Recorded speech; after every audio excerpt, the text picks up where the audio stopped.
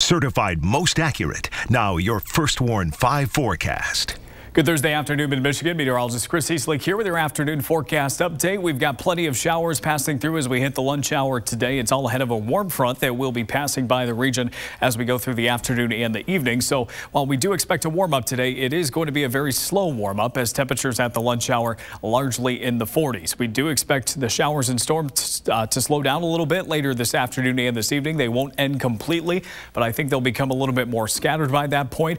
We've also got a chance for a few stronger storms as well, although it is a low chance. I think with the showers around this morning and really not much sunshine to the mix, I think it's going to be tough to get severe weather, but we'll keep our eyes on that as always. It looks like the time frame we'll keep an eye on between about 2 and 8 p.m.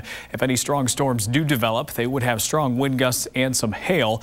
The better chances are off to our south towards I-94. But again, we will keep an eye on that to be on the safe side. As we go through the next 24 hours or so, it looks like we'll pick up between about a ½ inch to an inch of rain in a lot of mid-Michigan. I would say the heaviest amounts will be down to the south towards I-69, where some locations potentially could go over 1 inch.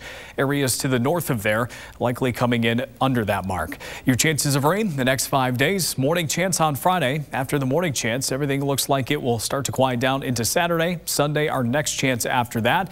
And then Monday, it looks like just a few lingering showers and we'll start to quiet down there. Your high temperatures today, right around the lower to middle 60s this afternoon. Some cooler temperatures off to the north and east. Your 7-day forecast shows you plenty of 60s, at least in the 7-day forecast. We have cooled down Monday a little bit. It looks like that chance of rain will linger throughout the day. And then it looks like Tuesday and Wednesday of next week, setting up for at least a decent stretch. Stay with WNEM TV5 on air, on the go, and online for more news and weather updates.